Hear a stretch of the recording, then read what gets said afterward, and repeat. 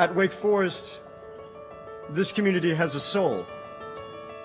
That soul teaches us to forge friendships across barriers, to find belonging in a class of unlike yet interdependent people.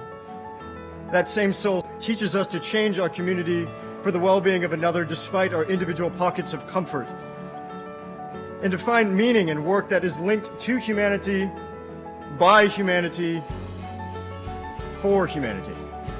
The great irony for all of us here is that what is so absent in our society at large is what is so abundant at Wake Forest. In this community, our community, we learn the virtues that have diminished in modern life: friendship, honor, prudence, tolerance, and love.